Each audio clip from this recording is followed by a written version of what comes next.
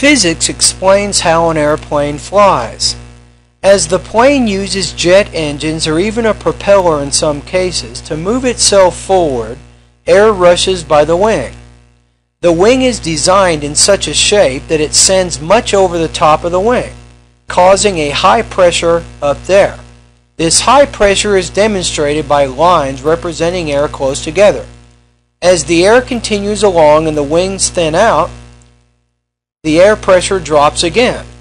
A high pressure area below the wing always moves toward a low pressure area above the wing, and so the high pressure lifts the plane into the air. Whenever a plane is in flight, there are four forces acting on it: gravity, lift, drag, and thrust. Gravity, of course, is natural, pulling the plane toward the ground. Lift is what is caused when air goes past the wing. It opposes gravity. Drag is natural and opposes the plane's forward movement. This is the same as air resistance. The fourth force, thrust, is caused by the engine or propeller and is what pulls the plane forward, opposing drag. It's a vector problem. It's physics. If the pilot can make the force of the lift more than the force of gravity, the plane will come off the ground. The greater difference there is between the thrust and the drag, thrust being greater of course, the faster the plane will move. The pilot can change the altitude by either increasing or decreasing the power of the engines.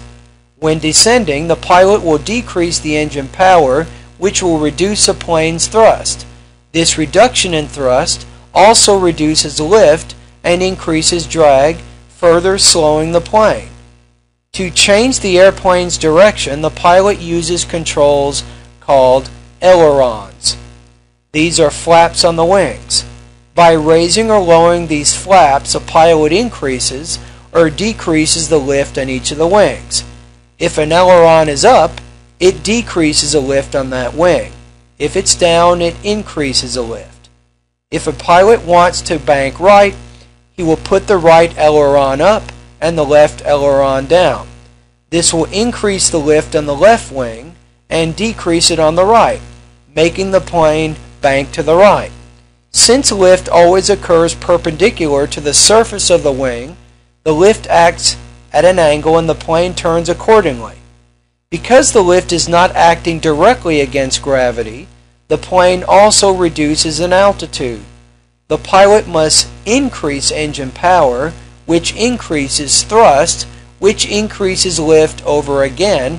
It makes this drop in altitude manual.